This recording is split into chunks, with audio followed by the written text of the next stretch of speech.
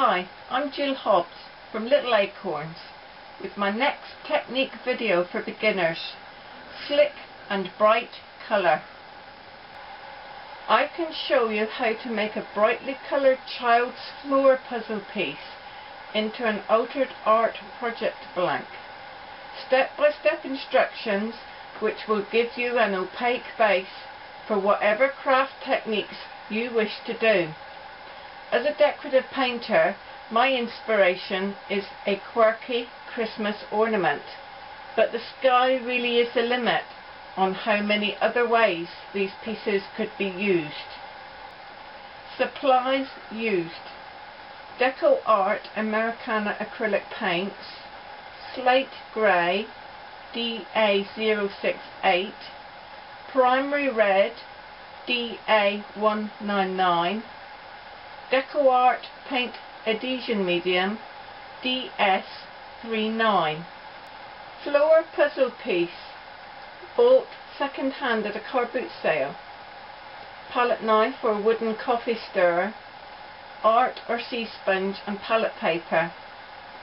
There are two main problems to overcome: the slick surface and the bright colours.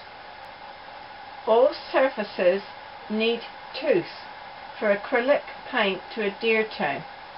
Slick surfaces don't have this, so we apply an adhesion medium. I've tried several options over the years. Some work on one surface and not on others.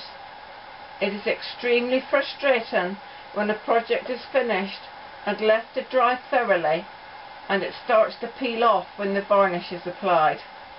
The air is turned a little blue at times, which is not good for the blood pressure.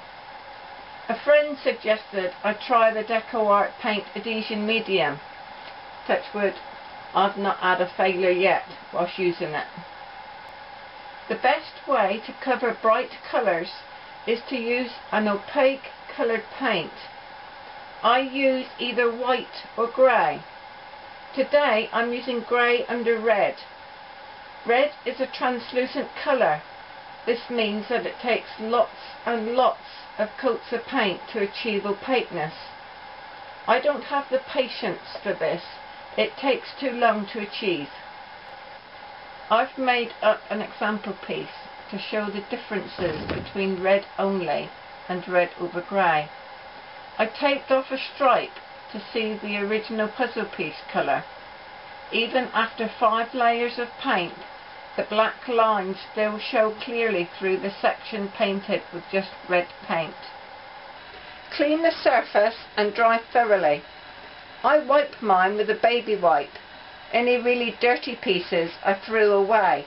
They were not worth the bother to clean. After all, these are made of cardboard, and getting them saturated with water will ruin them.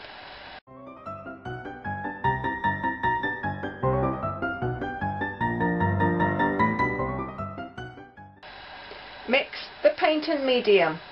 Follow the instructions on the bottle. 50-50. We don't need very much for one puzzle piece.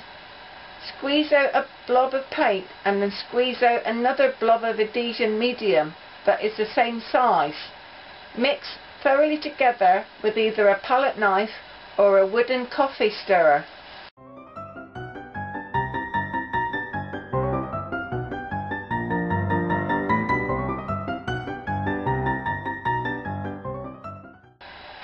Mix until all the white liquid is absorbed into the grey.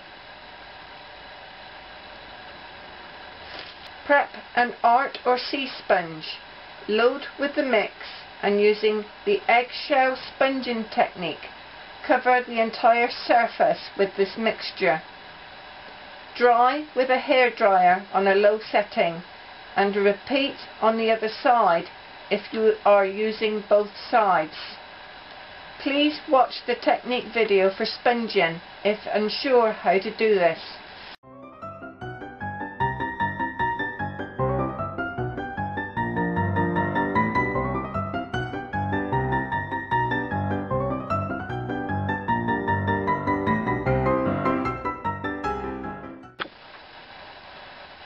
Number 9.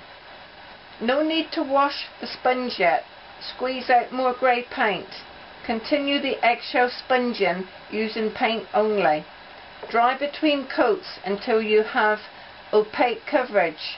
Wash out the sponge ready for the next colour.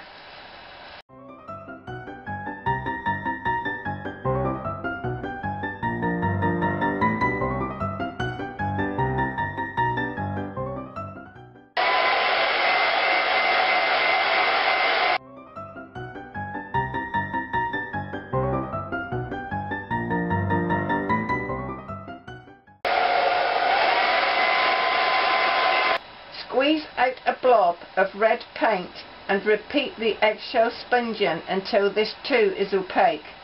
Dry thoroughly. This completes the project blank for my Christmas ornament.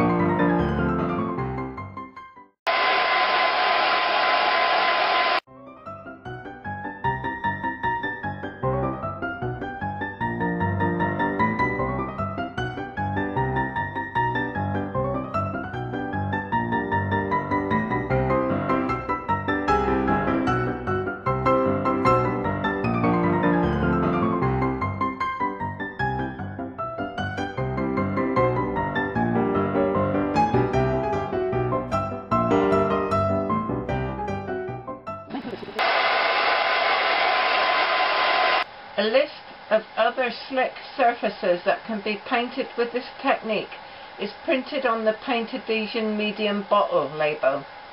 And until next time, happy painting! Any really dirty...